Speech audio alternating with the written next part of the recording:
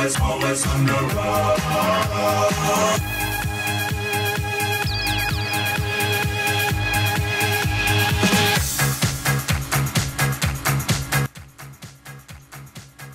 All right, welcome back, guys.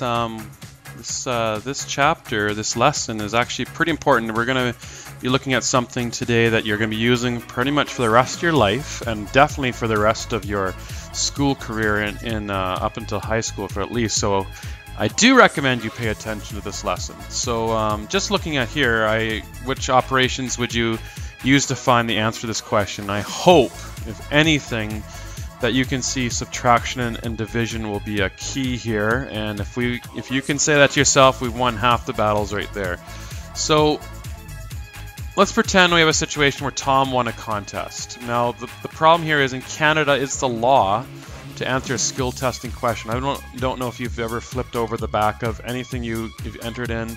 In order to win, you have to answer a skill testing question in order to claim the prize. And here Tom has to answer this question to win a 52-inch TV. Oh no, what is he ever going to do? So here is his question. 9 plus 3 times 6 minus 4 equals a free TV. So how many answers can you find for this question? I'll let you pause there. How many answers can you come up with for this question?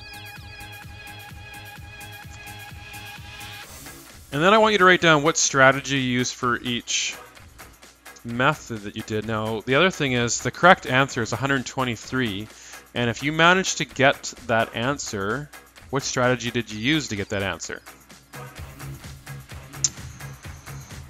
So the idea here is, when you solve a problem that uses more than one operation, which we just saw, it had multiplication, subtraction, we've seen some division already, all jumbled up in one different question. The order is the big, the big key to solving the problem. So if I said evaluate the expression 3 plus 6 times 4. Now we're going to talk about the words evaluate and expression in a sec here, but you might be able to infer what that means. 3 plus 6 times 4. Well, if you add first, you get 9 times 4 equals 36. So when I say add, where we get this 9 is from this 3 plus 6. And 9 times 4 is 36, as we all know. But what if we had multiplied first? And here we have that 6 times 4. Well, that gave us our 24. So here we have the 3 plus 24 equals 27. They're definitely not the same answer. So we have to do this. To avoid getting these two answers, there has to be rules that multiplication is done before addition. Someone has come up with these great and wonderful rules that help us all get the same answer, because if we don't, we're going to have multiple answers. Especially the more operations we have in a question, the more different answers we can have, and that's not going to work out very well. So there are some rules to how we're going to do this. So if we do multiplication first, following the rule I just mentioned, it'd be 3 plus 6 times 4 is 3 plus 24 is, so 27 is in fact the correct answer here. So let's step back here and address a couple of things here. The first one is, an expression is a mathematical statement with numbers and operations. It's called an expression, okay? And here's some examples. 3 plus 2 equals 5 is an expression. Or 18 divided by 9 equals 2 is an expression. Or 5 minus 1 equals 4 is an expression. I'm sure you can think of almost a bajillion of these that would help give an example of an expression. When we find the answer, when we calculate the answer, it's called we're evaluating the expression. I don't know why we can't just say the word answer. The mathematical term is evaluate. That's the same as answer. Okay, so evaluate equals, just find that darn answer. Okay. Second thing we need to address here is a concept called Badmus. And you're going to hear this come up a lot in math classes, but what does it mean? Well, the B.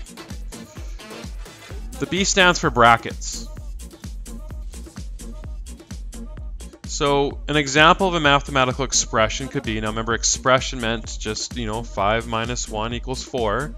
A mathematical expression using brackets could be, in brackets, 3 plus 4 minus 6 times 9. Okay, that's a multiple operation problem. Okay, how are we going to do it? Well, notice the B is first in Badmus. That means we always do the operations in brackets first. And that being 3 plus 4 will happen before the multiplication even.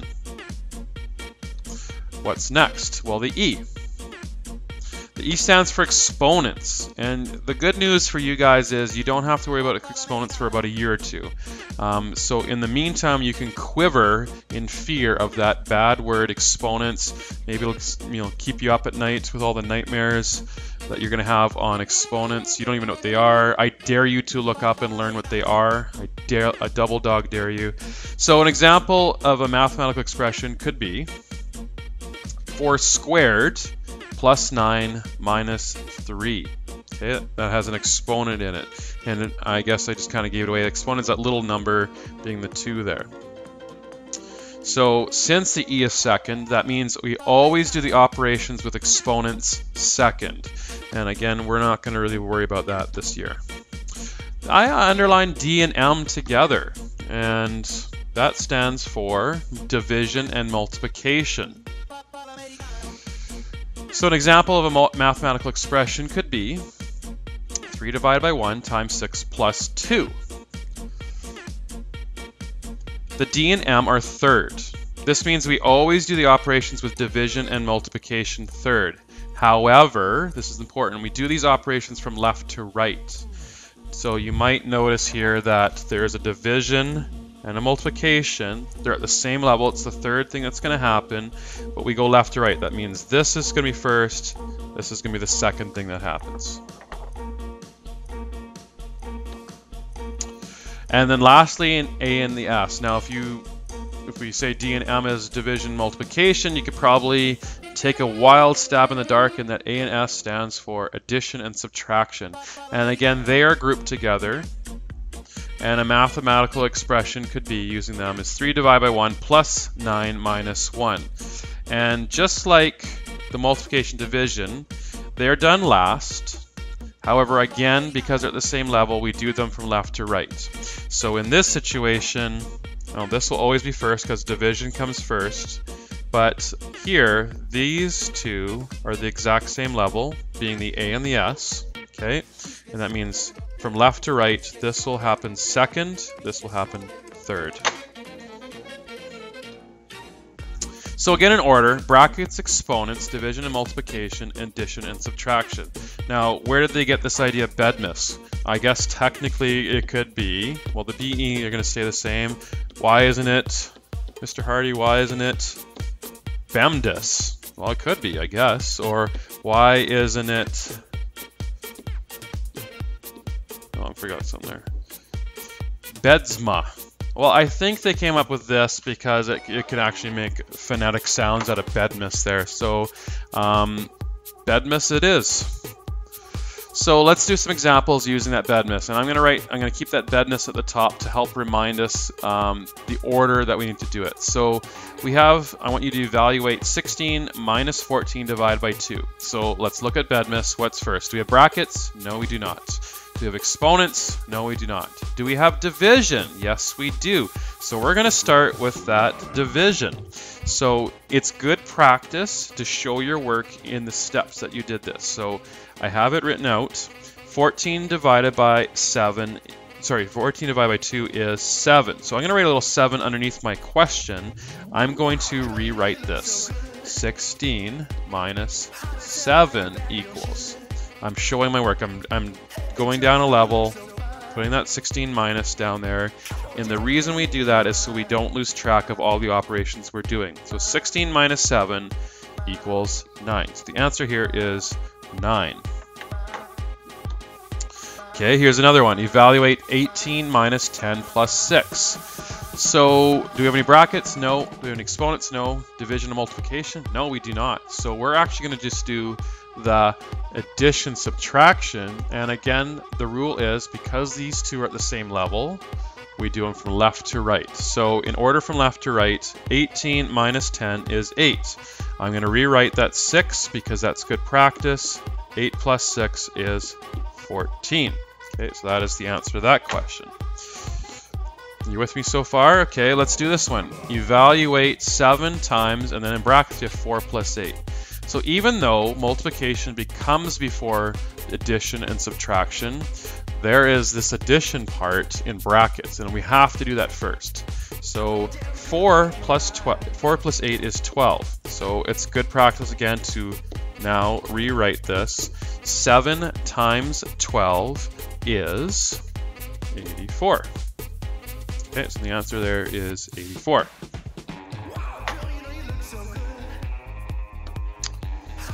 Now, just a little quick note about calculators. Some follow the order of operations, some do not. So if you are going to use a calculator, which I'm not going to say you cannot, you're going to have to experiment with it to see if it works or not. So if you try just entering it, you know, if I was to enter, maybe it's a good example, this guy here from order from left to right, it might work. But if I go, this one, 16 minus 14 divided by 2, if I was to enter that from left to right as written into your calculator, it may find the correct answer, it may not.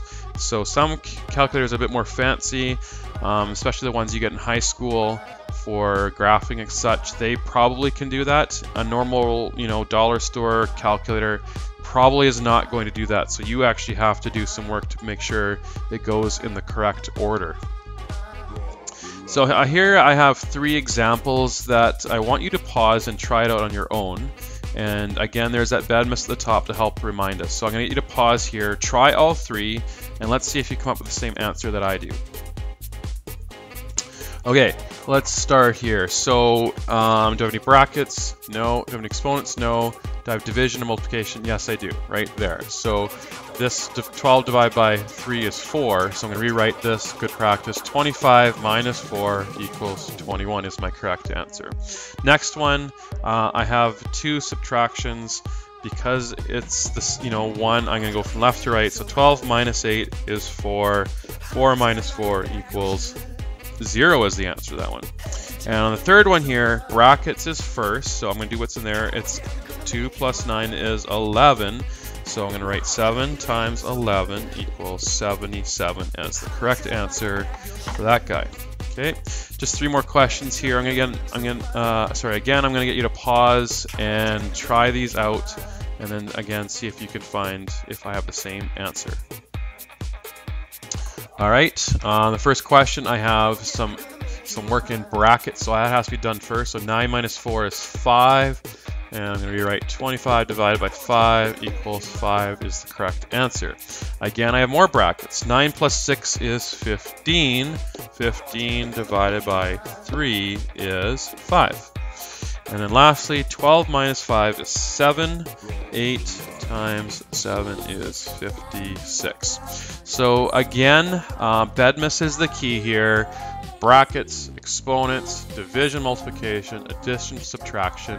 And when we talk about these 2, we always go left to right. I hope that all makes sense. Order of operations, very key. If you want to win some free prizes in life, especially in Canada, you're going to have to know this. So if anything, you're doing it for your own greed. All right, so have a good day, and again, remember in life, math happens. When you